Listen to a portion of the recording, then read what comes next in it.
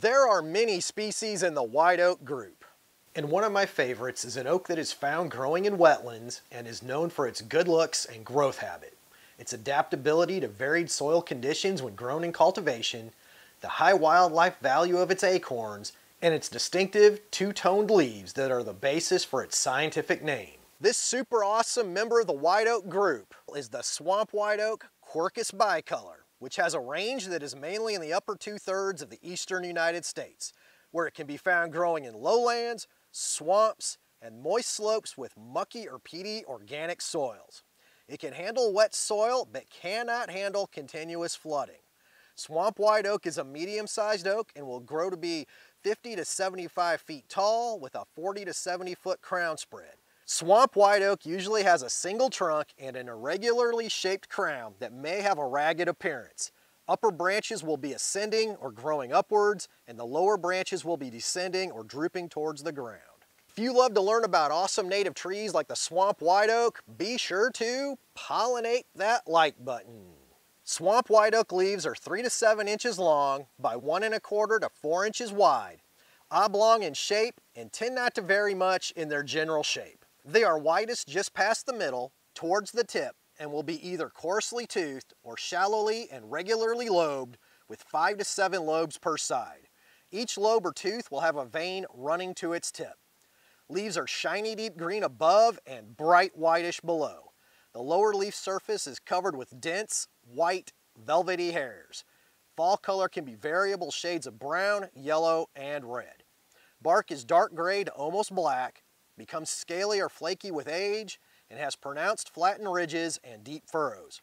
Swamp white oak acorns vary in size from around 1/2 inch to a little over 1 inch long, are oblong, and have caps that cover 1/3 to half of the nut.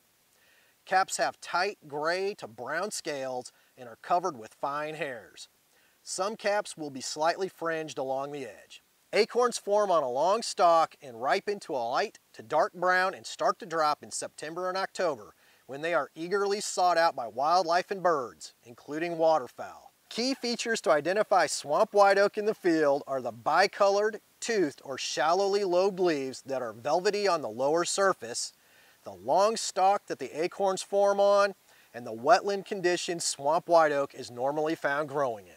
There are several species that may cause confusion when identifying swamp white oak. Mainly Bur Oak, Quercus macrocarpa, which has a much larger acorn with a very noticeable and distinctive fringe on the cap, has deeply lobed leaves, and also has winged twigs. The Overcup Oak, Quercus lyrata, which has deeply lobed leaves and an acorn that has a cap that covers 2/3 or more of the nut. The Swamp Chestnut Oak, Quercus michauxii, which has similarly shaped leaves, but the underside is rusty to yellowish with a felt-like texture, and the Chinkapin Oak, Quercus muhlenbergii, which sometimes has leaves with a whitish underside, but has fine, non-velvety hairs. I would like to take a second to thank everybody who has supported the channel by subscribing. I really do appreciate it, and it does let me know that the content I am creating is reaching the audience it is meant for. I would also like to give a super huge thank you to all those who support the channel financially through our Patreon, PayPal Donate, and YouTube Super Thanks. The channel would not be possible without you, and we here at Backyard Ecology are truly thankful for you. If you would like to join them in their support of Backyard Ecology, our Patreon and PayPal Donate are linked in the description, and you can give through YouTube Super Thanks by clicking the heart with the $ icon right below this video. Thanks again for the support. The white oaks are important timber trees, and the lumber harvested from them is used in a wide variety of ways, including cross ties, framing lumber, furniture and cabinetry, flooring, decking, fence post, and mine timbers.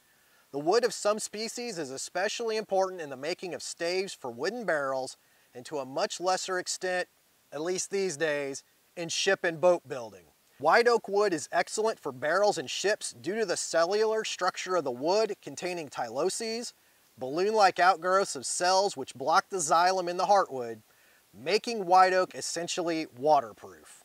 Swamp white oak is a long-lived species, and trees have been aged that are 350 years old. The wood is strong and high quality and is an important forest product. Swamp white oak is also quite adaptable to various soils and cultivation, which has led it to be used in landscaping, and it can often be seen growing in parks, public spaces, and even yards. It was given the scientific name bicolor due to its strikingly two-toned leaves. Swamp white oak isn't the only member of the white oak group that can be found growing in wetlands. In fact, one of the oddest members of the white oak group thrives in often flooded areas. This odd white oak is the aptly named Overcup Oak, Quercus lyrata, which gets its common name from its distinctive acorns. And you can learn all about it in this video, and be sure to get out and explore nature in your backyard.